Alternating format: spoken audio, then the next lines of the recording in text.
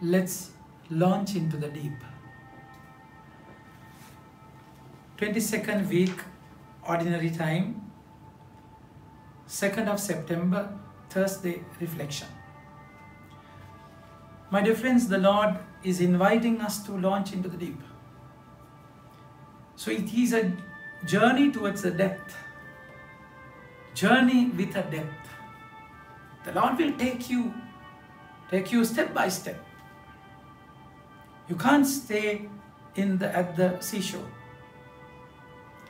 collecting seashells and playing with sand.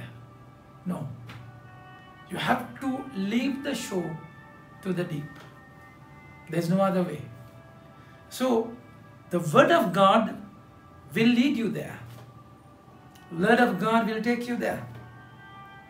And it's a journey with a depth. The Lord was preaching, and while the crowd was pressing in on Jesus to hear the Word of God. So there was a huge crowd at the shore. So, word is like a fire, isn't it? Word is like the fire from far. It's like sun.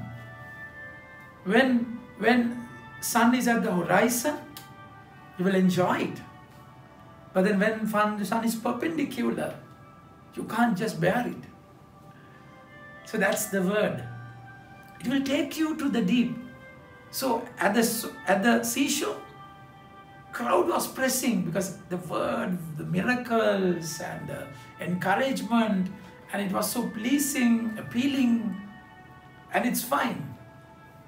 Of course, we have to come to the shore to launch into the deep. Without a shore, you can't think about a sea, isn't it?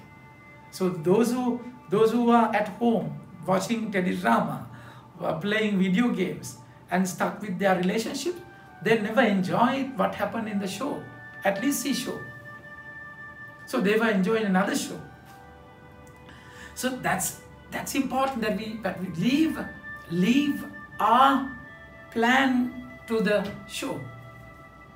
And Jesus was preaching, and crowd was there. But then that's the basic level, my dear friends. You have to go deeper. And then he says, and he saw 2 boats by the lake, but the fishermen had gone out of them and were washing their nets. Why they wash their nets? That is after finishing fishing. So they wash their nets means it's a day of failure, utter frustration. You know, imagine throughout the night. Normally they fish during the night, isn't it? Because they will come to the surface in the night for many reasons. So because they don't have oxygen, so they come to the sea. So come to the shore, come to the top of the water, top to get the oxygen. And night, it's easy to catch them. So night is the time to catch fish. So throughout the night, they were toiling, working hard. They could not catch anything. So those boats, nets, denotes the frustration of those people. And then what happened? Jesus get into the boats, which was Simon's. So human frustration, now the point of zero, it's God's starting point, isn't it? So his failure, that boat that failed them, Jesus, it became the pulpit for his sermon. So this is exactly what happened when we fall into a zero.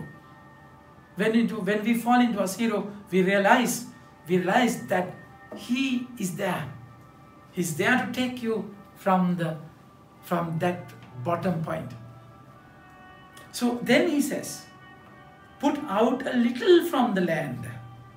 And he sat down and taught the people from the boat. So earlier he was preaching. People came to listen, and now he is teaching. His teaching, it's a bit of a deeper experience. People came to listen to the word, and now he's teaching. Instructions, guidance. So it is done in Peter's boat. It became his pulpit. And then only the journey starts. And then he had finished speaking. He said to Simon, put out into the deep, let down your nets for a catch. Launch into the deep. My dear friends, those who, when they were at the seashore, when the Lord was at the seashore, it was a common preaching. And now, it's only with Peter. Go to the deep, alone with Jesus. And there comes the personal, there comes the experience. Divine experience, divine intervention. So it was daytime. There's no way of catching fish. Fish can see you, the reflection. They won't come to the surface so that they could catch. No. See, this is against all the odds, isn't it? Against everything, all what Peter knew.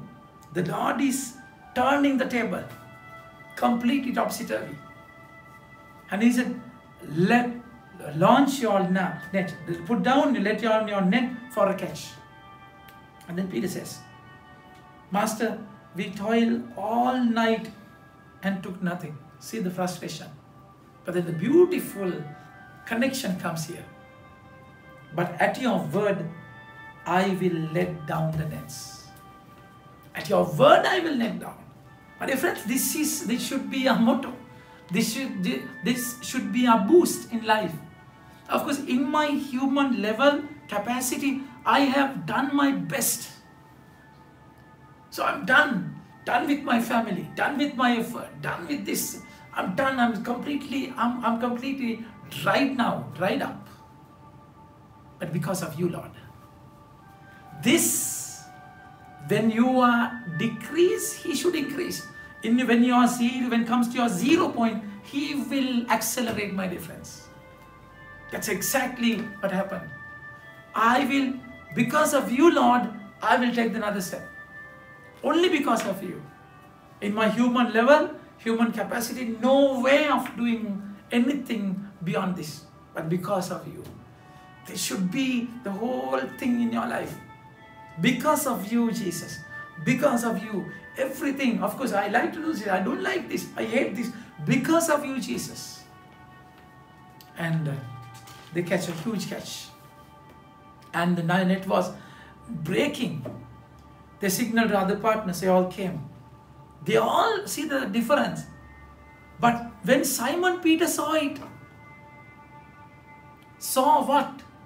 The catch. The huge number of fish. Simon Peter saw it. He fell down at Jesus' knees saying, so what? That's the proper correct direction. You see the miracle and you direct yourself to the Lord. Not the gift, but the giver. And he realized the presence of Yahweh, presence of God, and he knelt down and said, depart from me, for I am a sinful man, O Lord. My dear friends, things happen in our life, but then our focus is always with the things. With the miracle. Miracle is a sign. And it's not the goal. And then the Lord said, do not be afraid. I will make you fishers of men. The calling is different now. That divine intervention gave them the boost to open the eyes of the Spirit, to see and hear a different calling in the deep. That calling is for Peter.